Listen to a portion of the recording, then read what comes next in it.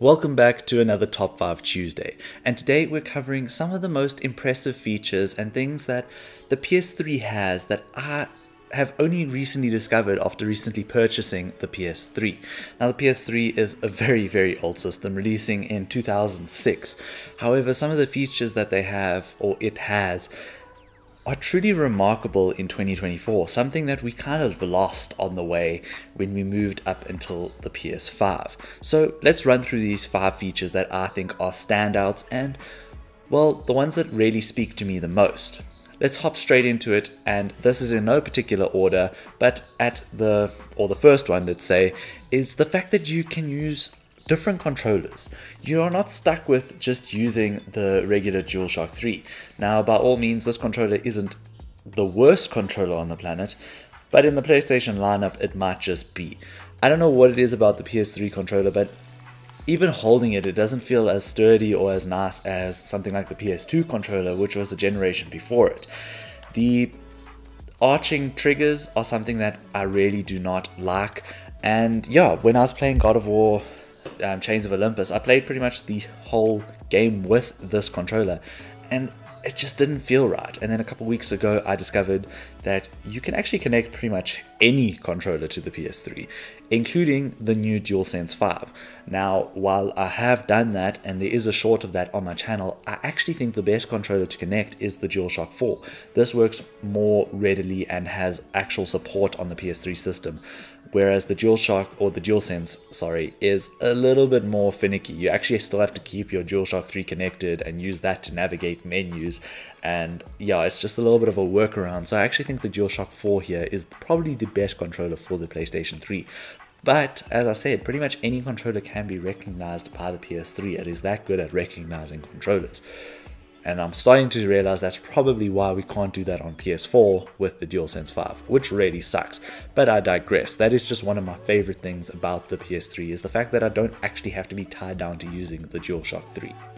Now, another one that is sort of controller related and a little bit weird is I really enjoy the Move controllers and the Move camera. I thought this was going to be so gimmicky, and it is, but I really enjoy it. It's something that I never really did very much of the Nintendo Wii, or the only thing that I actually have a lot of experience with is Xbox Kinect, or Kinect, or however you want to say it. And that was cool and all, and I always liked that motion gameplay, but I really enjoy my time with Sports Champions and the PlayStation Move controllers. I am not going to show you guys a video of that because I do not want to be looking like some flapping around fish on a video on YouTube, so we'll just ignore that. You'll see some nice overlay shots of the Killzone controller and all of those things and the Move controllers, but I am not showing you me flapping around trying to in some way make a hole-in-one in disc golf. That's the one game that I actually enjoy the most, or maybe even table tennis, but we will not be showing you guys that. Now, when the PS3 was originally released, this third entry on our list is something that they heavily marketed, and that is it's a media hub. It is a complete system that wanted to do all the things that your TV and entertainment systems could do and offer every possible way of doing so.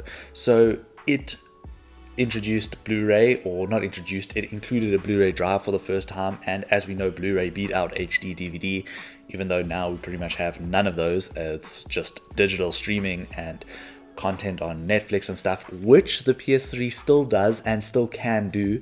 So it is not even outdated in that regard. You can still watch your Amazon Prime, your Disney, actually no, sorry, not Disney, your Amazon Prime, your Netflix, YouTube, all those things are still accessible on the PlayStation 3.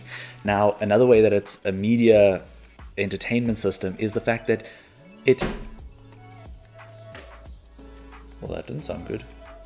Anyways, it is the system where you can connect your PSP and your PS Vita to the PlayStation 3 and have it be this console manager where you can then distribute all your different types of media onto these systems, your music, your photos, your videos. It's an incredible system that is actually the central hub of all things PlayStation. If your PlayStation ecosystem still exists, the very likelihood of the PlayStation 3 still being the central aspect of that is very high, because it is the one system that can still do all of these things properly and functionally. Whereas the PS4 and the PS5 don't really have these features. Obviously, they have your video streamings, and you can sort of watch your movies or flash drives and stuff, but not to the same extent that the PS3 can do. And even with that being said, like, we have Plex servers and stuff like that. The PS5 and PS4's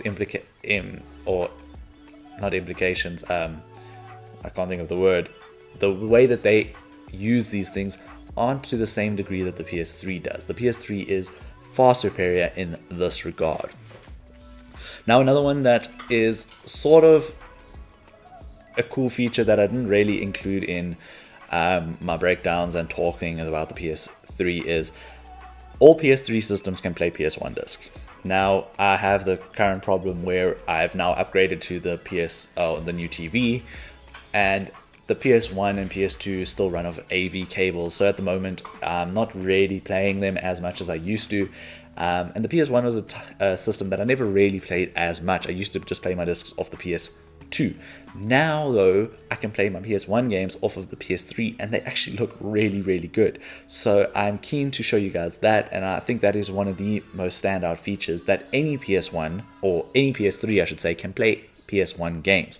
Obviously, they are region locked, so you can't play your Japanese PS1 games on your South African PS3, or vice versa. You can't play your Japanese or you can't play your South African PS1 games on your Japanese PS3. That's just unfortunately how the region lock works for those systems and those titles.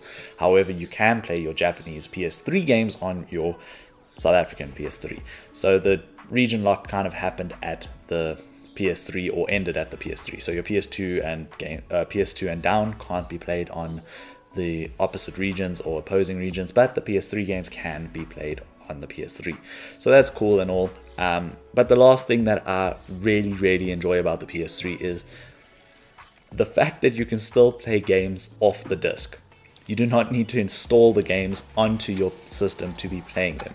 Now, I know that is a very niche and odd thing to have as your number one, but when you get the 128 gig model PS3 and you kind of have limited space, the fact that all the games are basically played off the disc except a select few really, really shows how I miss this feature. I know we have games that require 2 discs and the install size and then the play disc. It sucks. It really does suck, but I like having that feature. It was really cool when I discovered that I didn't actually need to install all these games onto my PS3 and to just play them. Something that I really miss these days.